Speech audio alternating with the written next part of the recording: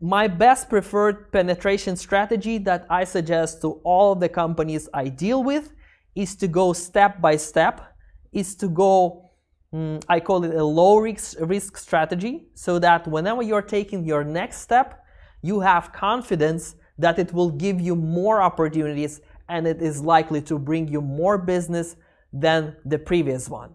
For example, if you come to Saudi Arabia and decide to establish your local company right away, okay, you can do that, but it's still a high risk strategy. You did not get traction or you did not get understanding of what the opportunities are, how you should market yourself, and you're already paying money for local representation, legal services, and so on.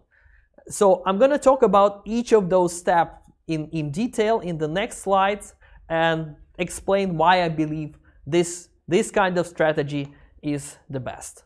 So first step is what we call, and what Arabs also like to call, test the waters. Before even going to Saudi Arabia, it is better to study what the opportunities that you have online. To run some online ads with a Google Ads or LinkedIn ads, or reach out to people that you believe are your target clients via LinkedIn or Twitter or other social media, but probably LinkedIn is the best option here, and trying to get them for online meetings. During these conversations or during this initial steps, you can get some important information about a level of demand for your services, about the ways you should present yourself, about the opportunities that are existing on the market, about their specific technologies or technological nuances that your potential partners may have when trying to deal with you. So you will be gathering some important information that will not let you waste your time locally when you get on the ground. So next step is what I call step into the water. Unlike Western Europe and the United States, where I'm sure many of you have clients already, you don't have to travel to the US or throughout Europe to sign your clients. But this is a very rare case for Saudi Arabia. For most of the work you do, even if you do it remotely from your locations in Poland, Hungary, Ukraine, Western Europe, whatever, you have to get your foot on the ground. It's not only to getting know the people, understanding the market, but it's also a first time of building relationships. And relationships are much more important in this market than they are in any other markets I know.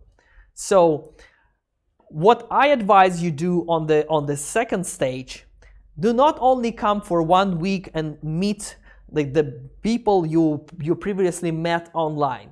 Ideally, I would spend, if I was you, I would spend, and I did that of course many times myself for my clients, so I would spend like 1 or 2 months to see the real interest of companies to your products. You don't have to establish your local company and pay the legal fees. Just, get your online visa and spend like a month or 2, or deploy your business development manager on the ground.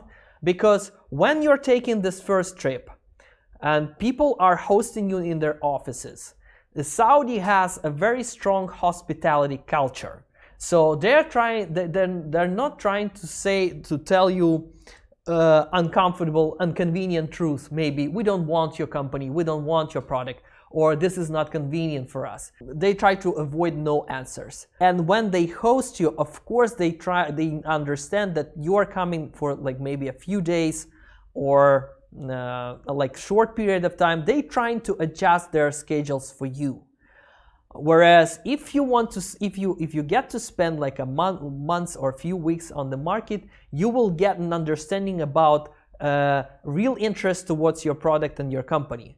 If you're telling them that you are going to stay there for a few weeks and they are not giving you an appointment within the first 2 weeks of your stay, that means their interest is relatively low. If you tell them that you're going to stay for 1 month or 2, and they meet with you on the first week of your stay, that means their interest is high. And by doing that, you can study the level of real interest towards your products and services.